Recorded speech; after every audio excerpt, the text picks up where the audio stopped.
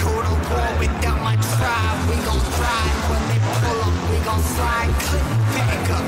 Testing my chin, watch my whole click back up. Yeah, 30 seconds in, I'm about to blow it up. You pull it up, your crowd is forming. Tell them all to throw it up. You throw it up. In India, where high mountains and hot plains meet, there was a need for a chopper that could fly at high altitudes and carry heavy loads. To meet this need, Hindustan Aeronautics Limited and Turbomeca, which is now Safran Helicopter Engines, set out to create an engine that would change the way Indian rotorcraft work. This is the story of the Shakti 1H1 engine, which is a great example of creativity, technical skill, and the drive to be the best. The Shakti 1H1 engine is based on the Ardiden 1H engine, which is a variant of the Ardiden engine family, developed by Turbomeca. The Shakti 1H1 is a turboshaft engine. The engine works on a similar principle to a jet engine, but with a different purpose. Instead of producing thrust directly, the primary function of a turboshaft engine is to generate power to drive the helicopter's rotor system. The engine has annular air intake that surrounds the front portion of the engine. When the helicopter is in flight, it moves through the air, and the circular shape of the intake allows it to collect air from all directions. The shape and design of the intake help direct the airflow towards the engine's compressor section. Inside the engine, the two-stage compressor blades compress the incoming air. The compressor consists of two sets of rotating blades that compress the incoming air. The first stage of the compressor increases the air pressure, and the second stage further compresses the air to higher pressures, making it suitable for combustion. The compressed air enters the reverse flow combustion chamber. This chamber is designed in a way that the combustion process occurs in a reverse direction compared to the airflow. The compressed air is mixed with fuel, creating a combustible mixture. The mixture is then ignited, leading to controlled combustion and produces the hot gases that generate power. As the gases pass over the turbine blades, they cause the blades and shaft to rotate, extracting power from the hot gases.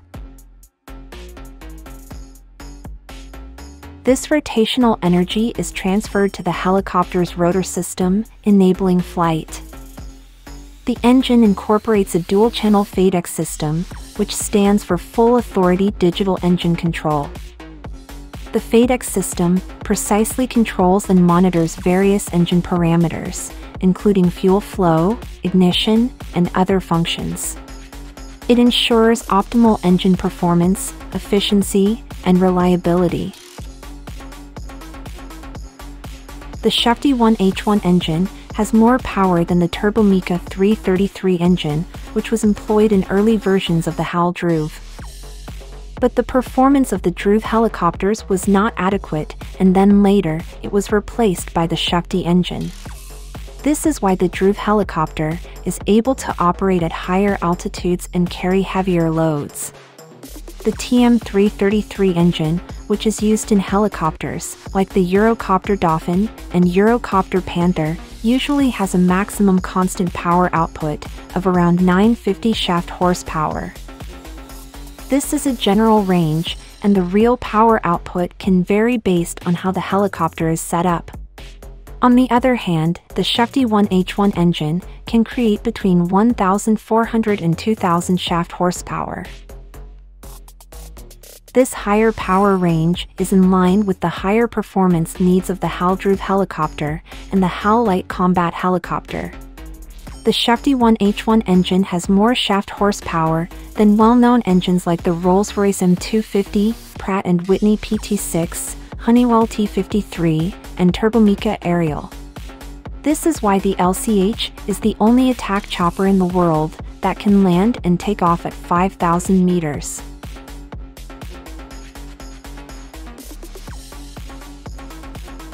Shakti got its EASA clearance in 2009. EASA stands for European Union Aviation Safety Agency. It is a body that is in charge of regulating and overseeing civil aviation safety in Europe. Until now, Hindustan Aeronautics Limited had been partially manufacturing the engines under license from Safran, despite the fact that HAL had already produced 500 Shakti engines and installed them in more than 300 Indian helicopters.